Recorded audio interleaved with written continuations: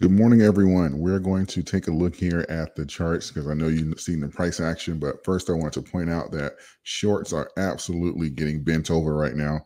They are running out of here. We are negative 77% on the day already. This is what I meant earlier when I said they're going to grab ankles. This is going to be nastier than a Walmart restroom. They're going to get folded like a beach chair. This is exactly what has happened right now. They are getting absolutely killed, and I love it. I absolutely love it. This is a beautiful thing here. I love seeing them get wrecked. This is like that meme I just put on Twitter when I said with the SpongeBob meme when it says, "How many times we have to teach you this lesson, old man?" This is exactly what I mean here. They are learning a very hard lesson that Dogecoin is no longer a meme coin. So if they're going to keep doing this, then certainly they'll keep losing money. So eventually they'll get the picture eventually. So let's take a look here at the price action because I love it when the TA works perfectly. If you watch any of my last few videos, I've been telling you that this here is a big zone for us and it is gap territory. Matter of fact, let me zoom back in. This is exactly what's happening right here. Massive candle. This is what I meant by gap territory. The next major pivot points, we have a light resistance at around 22 cents, but the biggest ones are going to be as far as for 26 to 30 cents. That's going to be the next window. But this here is absolutely gap territory. So if we can close in this zone, it's going to be absolutely perfect. So this is the zone that we're in now. This is why it was so crucial for us to get in here. But as you can see, this block ends way up here at around 29.6. So this is a great run here. We're going to see how the shorts respond, but more than likely they're going to back off for now. So this is all price action, and whether or not people want positions, or if we're going to get like some macro news, like a Bitcoin bear or something like that. But other than that, this is all good news. This is all going to trickle over into the momentum that we're seeing. This is the evidence that we were looking at previously when we were talking about the 2-to-1 longs versus the shorts. They've been positioning for this since 18 cents.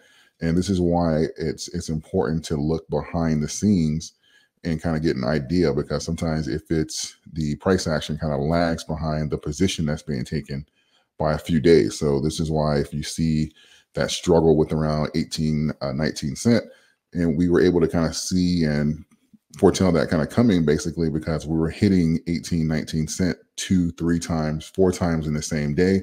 That's letting you know that's going to soon break out, right? It's kind of like a chick breaking out of an egg. Like once it starts hitting the outside wall repetitiously, not every day. So like at some point, it's like, okay, once a day you test, you go back down, then it's twice a day, and then you start hitting it like every couple of hours, you're hitting against the wall. That's, you can kind of get an idea that you're going to soon have a breakout, and that's kind of what happened here. So let's take a look here at shorts versus long to get an idea to see how that kind of played out. So this is what I meant earlier here by shorts getting liquidated. We haven't gotten the new data yet because this new data that we just seen come out has not been reflected, but it has updated since my last video. Shorts liquidated so far just off of these exchanges here is 10.5 million. We have more to come. This number is going to go up dramatically when we get the numbers that we just seen. We just got that 77% drop here recently, so it just hasn't updated yet.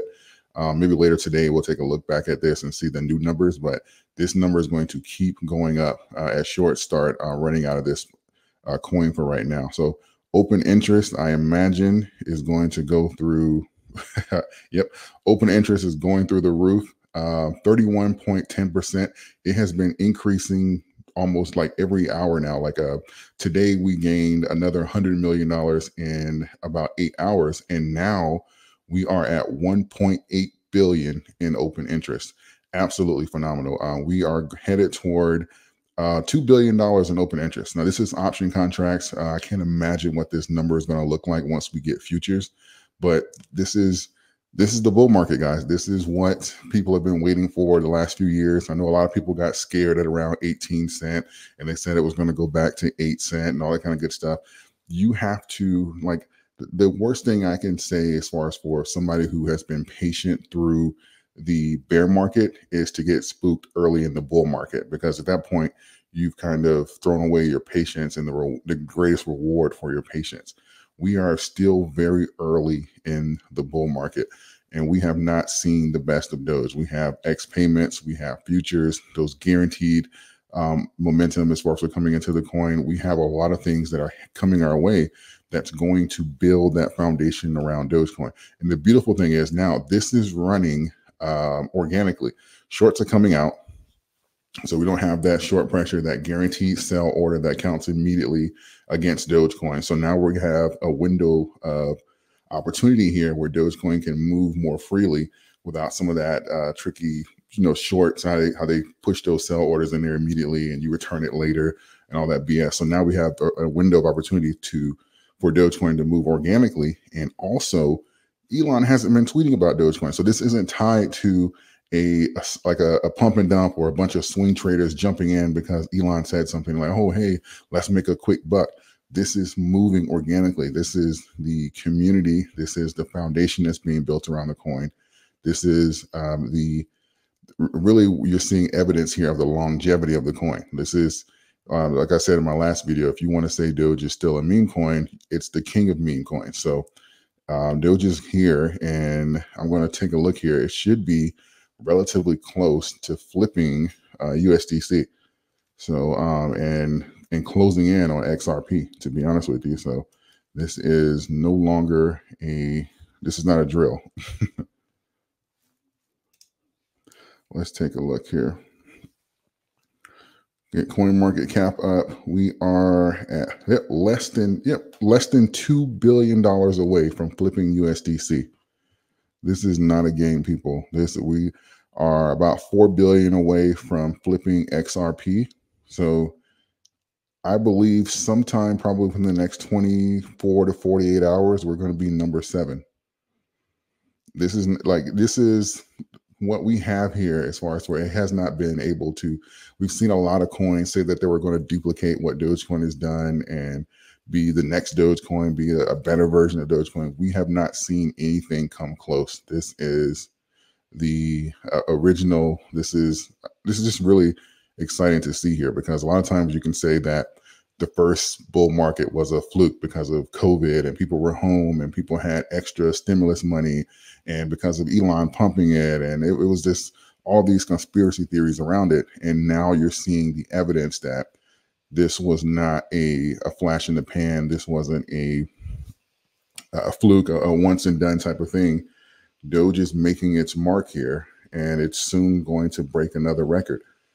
The price action that we've seen in the charts, we're going to go back to the charts in a moment, but the price action that we saw is Dogecoin has broke a 52-week high. Dogecoin right now, we've had the most aggressive trend. As a matter of fact, let me go back to the charts because I don't want to miss out on this.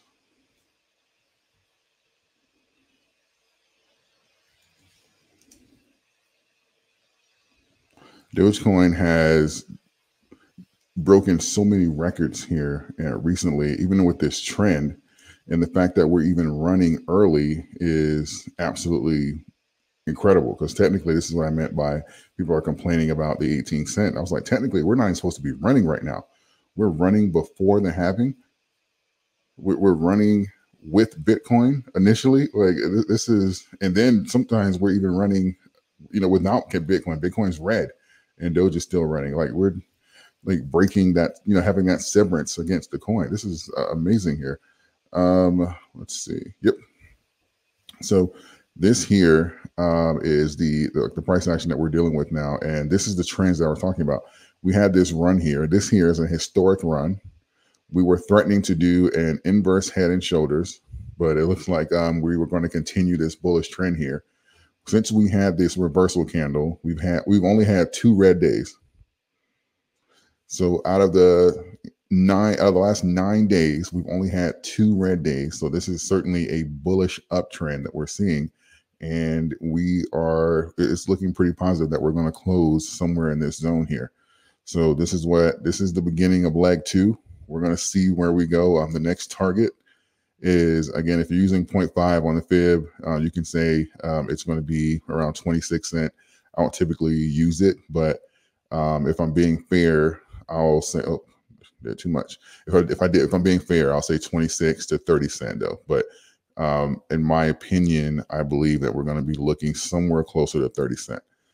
So we'll see. The only thing that can kind of, I'll say trip this up would be like maybe like a big whale dumping or something, but I don't think that's going to. I don't think it's going to happen right now, just because of the strength of this movement. And even if they do want to take profit, they'll probably wait a little later. So if it does, again, we're still early in the market, so that's just going to be a great opportunity here for those who are late to the party, because you have to remember that we're getting about 200,000 new Dogecoin holders per month. So there are people right now that are returning to Dogecoin that left in 2021 and went, chasing other meme coins. And then there are people who are buying into Doge for the very first time. So as a community, you have to make sure that, you're welcoming, answering questions if you can, and trying to point them in the right direction. If you watched the video, we've been growing. I think we grew 200,000 wallets in January, 400,000 wallets in February. And when I checked 2 weeks ago, we were over 60,000 wallets in March. And I can only imagine what that's going to do now that we're making headlines as far as breaking 52-week highs, etc. So this community is going to grow massively. We've already almost doubled since the first bull run. So I expect us to reach 8 million, 10 million holders here within the next few months. And we're going to have more than double the holders that we had previously. So all of that's going to count toward the buying pressure that's in the actual coin. All of that's going to play a factor going forward.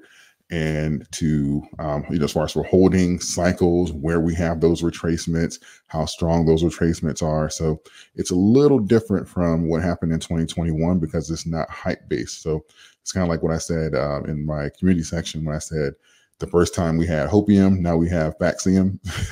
So we're building on a more concrete foundation this go around. So I'm very excited to see it. This is going to be very historic for the coin. We've already done so much, and I think there is much more to do. And we will chart this as it goes, or especially around here. We'll see if some of those longs or if any of the big whales and stuff want to take profit. We'll see. But as of right now, we are breaking into this zone, and this is gap territory. So with that, if you have not subscribed to the channel, please consider doing so. We're going to hit 100,000 subscribers this year. I want you guys to be in that number so we can make history right along with Dogecoin. If you have any questions, leave them in the comment section, especially if you're new to the Dogecoin. If you're just coming in or coming back and you haven't been in the loop, we'll certainly try and get you some information here so you can compound that with your own research. With that being said, I will see you guys in the next update.